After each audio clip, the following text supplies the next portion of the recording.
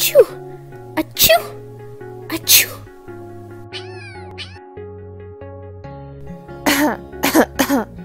Oh my goodness, not again. My chest feels tight and I can't stop coughing. I think I need to go see the doctor on campus.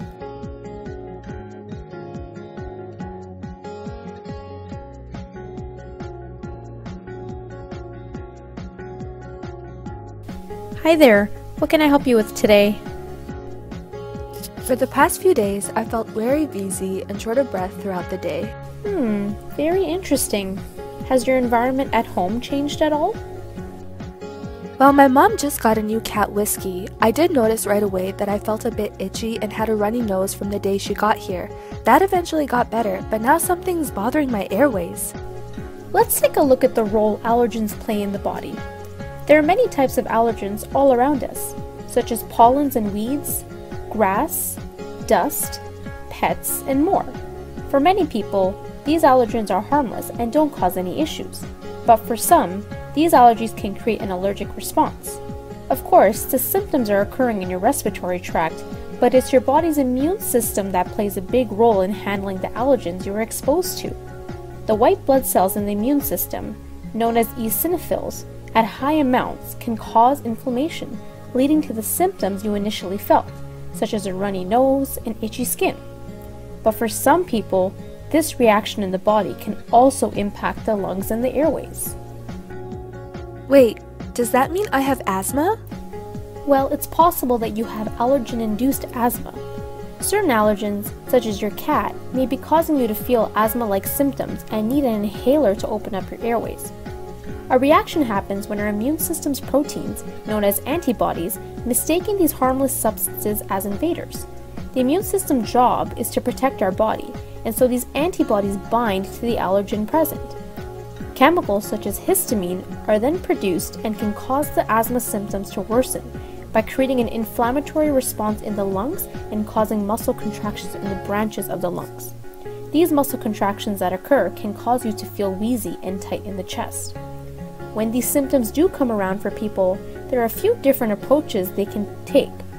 Many people with asthma and allergies take the blue Ventolin inhaler. Ventolin is a bronchodilator, which relaxes the muscles in the airways and increases airflow to the lungs.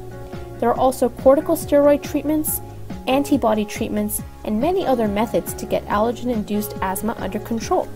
Let's run a few allergen and breathing tests and see what's best for you. But once you leave here, I think you should check out our university's Cardio-Respiratory Lab. They do a lot of research here on allergen-induced asthmas with patients just like you. So many people have allergies and asthma just like me. I think I'm going to go see what the respiratory lab is all about.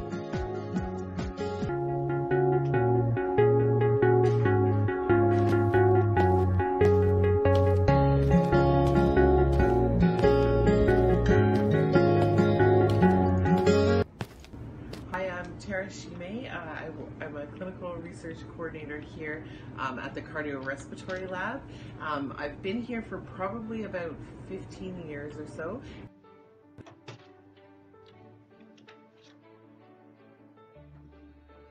So what we do here is, in this Cardio-Respiratory Lab, we use a clinical model, which is the Allergen Challenge model.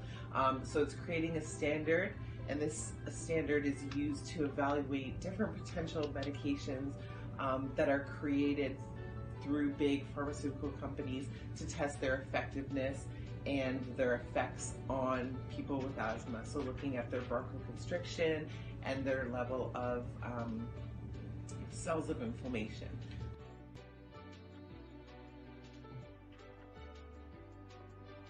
So the main one that we're focusing on right now is with it's with a company called AstraZeneca, and it's looking at a molecule called benralizumab. It's an injectable, just kind of subcutaneous under the skin. And what we're trying to look at with this drug has already been, it's actually been approved in the US already. It has gone through phase 1, the phase 1 of the clinical trial process, so it's proven to be safe, effective. Now it went through phase 2, which kind of shows the effectiveness of the drug, and now this happens to be a phase 3 trial, which is kind of a more expensive, extensive study where we have sites all across Canada that are studying this drug. This drug is looking at a lot of data points, I guess, in the human body. So we're looking at bone marrow, we're looking at blood, we're looking at airways, we're looking at lung tissue, and we're looking at the eosinophil level. So what this benralizumab is supposed to do is supposed to deplete eosinophils and basophils.